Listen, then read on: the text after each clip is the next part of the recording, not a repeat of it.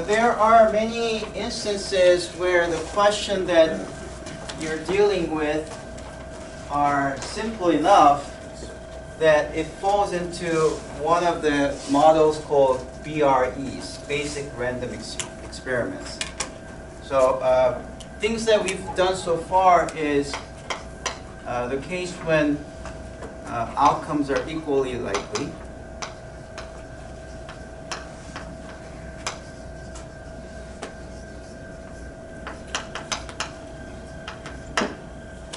And then there's another type called Bernoulli trials.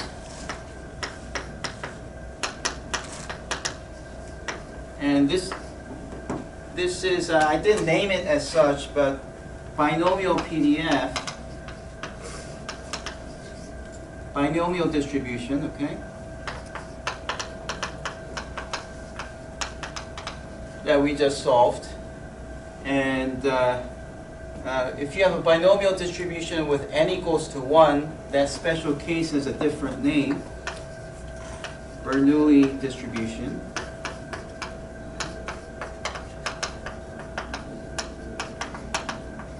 So maybe I should just write also the way that people write this. People write this as B and P, where n is the number of trials and P is the probability of one being a success or a failure.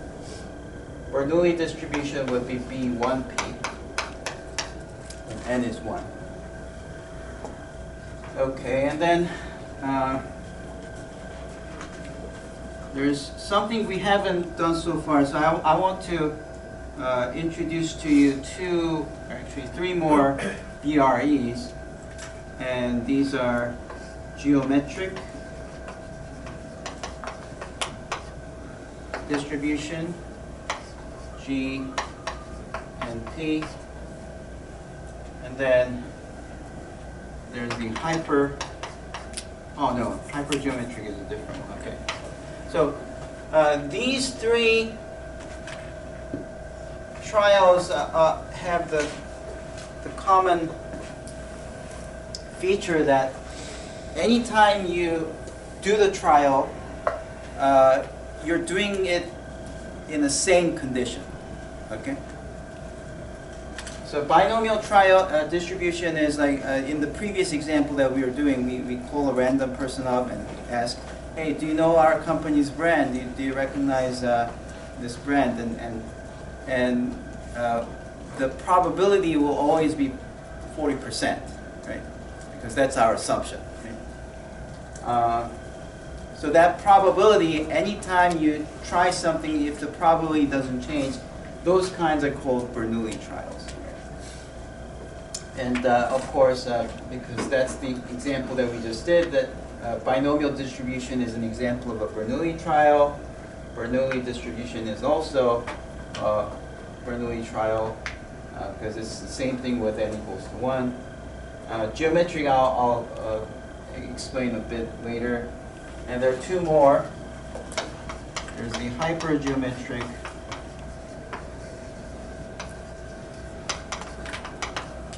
and then Poisson distribution.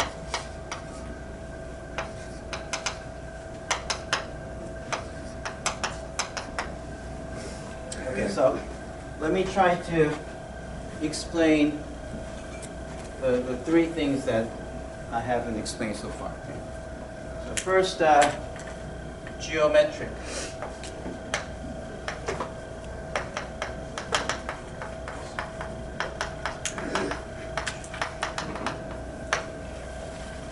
Geometric distribution is, it's the same condition as the binomial distribution, but the random variable x is different. X would be the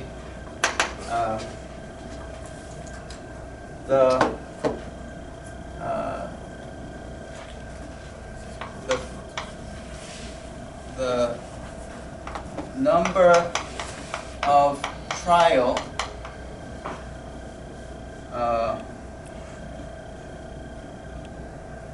that had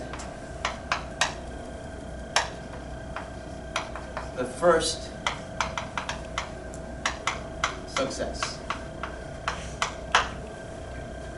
if a trial has the probability P as the success, X is the number of trial that was required to get the first success. Okay?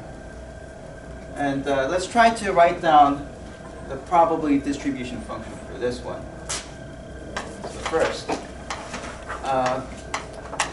you have to do something in order to succeed, right? So this will be 0. You can't have 0 trials and still have it as success.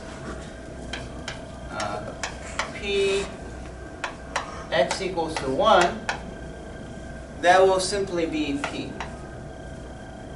where P is the probability. In our previous example of the marketing firm would be 40%, 0.4. That's the P value.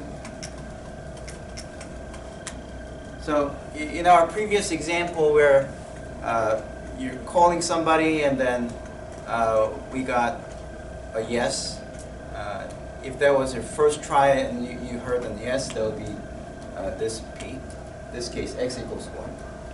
If you called up like 1, 2, 3 people and they all said, no, what is that? I never heard of it. And then the fourth person, if the fourth person says, yes, I heard of the brand, there will be P of x equals to 4. What's the probability of something like that happening? Okay, so if you understood what I meant, let's see if you can see what's the probability of getting x equals to 2. So 2 divided by 2? No. So for this to happen, then this is probability of number 1 person says no, right? Times probability the second person says yes, right? What's the probability of the first phone call coming back as a no? If the probability of getting a yes is P, then what's the probability of getting a no? 1 minus P. So that's the probability of 1 minus P. And then, by the way, I talked about the multiplication rule before. P of A and B happening at the same time is probability of A times probability of B under the condition of A. But in some cases, whether or not A happened or not, it doesn't influence the next person. Right? So, see, we're doing random phone calls across the United States, so whether the first person says yes or no, it's not going to affect what's happening to the second person, right? So what's the probability of the second person? P. So that's it. Okay, so if you understood this calculation, you're getting it, okay? You can now go to the third one. What's the probability of x equals to 3? You'll need to have a no for first 2, right? So anytime you get a no, it should be 1 minus P. And then you have to hear this twice. And then the third one should be a yes. Is that okay?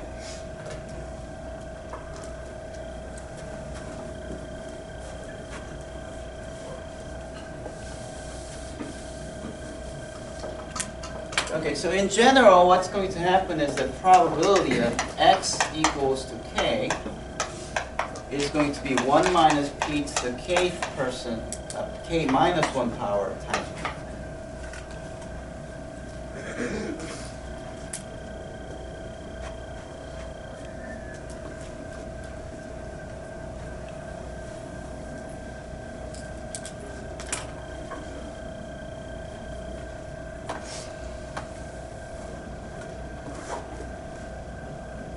Okay.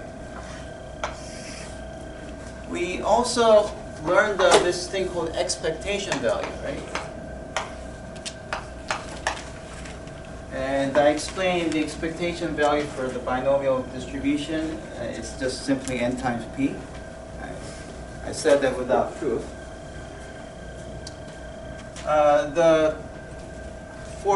For the geometric distribution, the expectation value is 1 over p.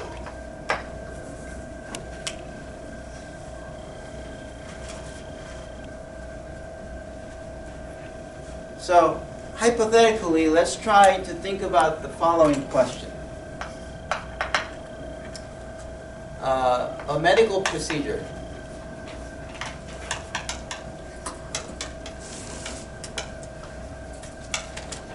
has 40% success rate.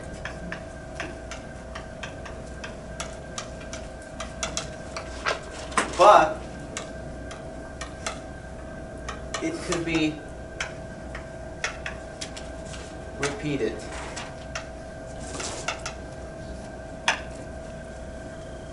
So you have some kind of a symptom, and then the doctor sees, oh, we can have a surgery to make this go away. But the surgery is only 40% effective. Right? Good. On the bright side, if it fails, you can do it again. Right?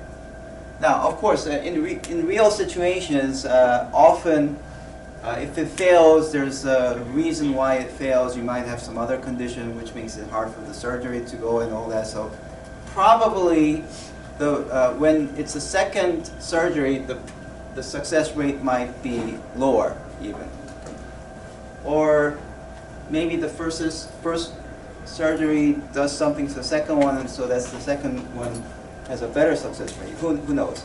In other words, each of the successive surgeries might not be independent. Okay, but let's assume that it's independent. Okay, so suppose the success rates of surgeries or nth surgery is independent of previous ones. Okay. Then how, on average,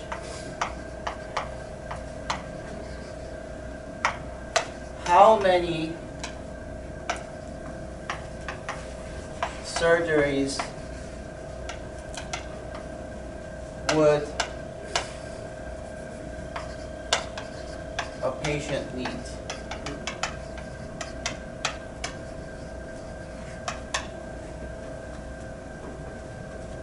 When you're looking for the average number, that's the expectation value. So it's all probability. Some might be fortunate, they get one surgery and that's it. Their symptoms are cured. You don't have to see the doctor again. Some people will need to do it twice and then they're cured. Some people might be very unlucky, and then every time they get the surgery, they're the unlucky ones. They might need like 10 surgeries. I'm very sure that some of you listening to this is like, oh, that's me. I'm always unlucky or something, right? Okay. But anyways, things like that happen, right? But if you took, say, 2,000 patients or 10,000 patients and went through this procedure and calculated their number of surgeries until cured, okay, what do you think the expectation value is? And that value is measured by this one. So how do you do that? Well, our P is 0.4, right? So the answer to this would be, answer would be 1 divided by 0.4, just using this formula, which is, if you multiply top and bottom by 10, that's 10 divided by 4, that's 2.5. So on average, people will need 2.5 surgeries to cure this condition. Yeah, this is geometry. So I will defer this proof. This is easier than the NP for the binomial. So I still want to show you, but I'll defer this proof after I introduce the other ones. Okay. All right. So that's geometric. Any questions on the geometric? Okay. Let's think about the hypergeometric distribution. For the hypergeometric distribution, well, the naming conventions are a bit tricky. You might ask, why is this one called geometric? Well, It's because when you calculate this thing, you see that there's some infinite geometric series involved. That's where the name comes from. Now this next one is called hypergeometric because there's some functions that people do research on in the domain of differential equations. There is something called hypergeometric functions. And the formula you get here is somewhat related to that one. And these two are not related at all. Geometric and hypergeometric are not related at all. Okay. Poisson is the name of a mathematician. So, I mean, binomial, I think this naming convention is good. Binomial means two, either success or failure. Right? So that makes sense, but all the other names, really it's, the names don't really help you understand what's going on.